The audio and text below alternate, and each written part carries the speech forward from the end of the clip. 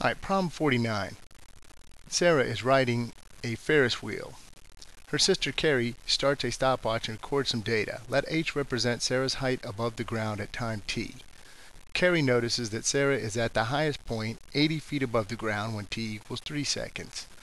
When t equals 7 seconds, Sarah is at the lowest point, 20 feet above the ground. Assume that the height h varies sinusoidally with time t.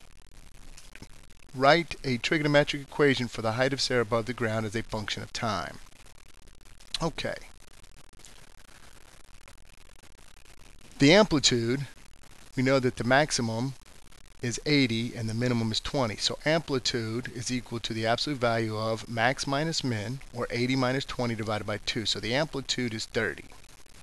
The period, I know that it takes 4 seconds to go from a high point to a low point. 4 seconds would represent half the period. So 8 seconds would be the period. So B is going to equal 2 pi over 8, which reduces to pi over 4. Because the first high point occurs at t equals 3 seconds, our phase shift is going to be 3. And the vertical shift is max plus min divided by 2, so 80 plus 20 divided by 2 is 50. So our equation, h of t equals 30 cosine pi over 4 times t minus 3 plus 50. That's the equation. Now, to answer the question, part B, what is the height Sarah will be above the ground at t equals 11.5 seconds? Go to your calculator, y equals, and we want to plug in 30 cosine pi over 4 times x minus 3 plus 50.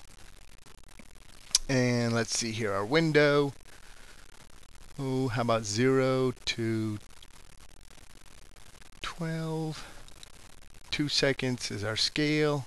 Our minimum, once it goes 0 to 80, so I'm going to make it 0 to 100. Make the scale by 10, and we graph it. Just as good. So there's a picture of our riding the Ferris wheel. Okay, so they want to know the value at 11.5 seconds. So if you hit second trace, which is calc, value, hit enter for value, and you type in 11.5 and hit enter, it tells us that she is 77.7 feet above the ground. So 77.716 feet above the ground. Now it says find the first 2 times t is greater than 0 when the height of Sarah above the ground is 70 feet. So this is where we go to y equals, and y2 plug in 70, graph it, and I want to find the intersection, these first 2 intersections. Those are the first 2 times that she is exactly 70 feet above the ground. So to find those, second trace, which is calc, we want number 5 is the intersection.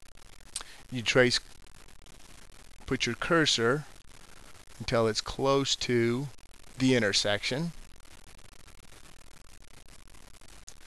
You hit enter, enter, enter, and it tells us the first intersection occurs at 1.929 seconds. To find the second intersection, you repeat the procedure.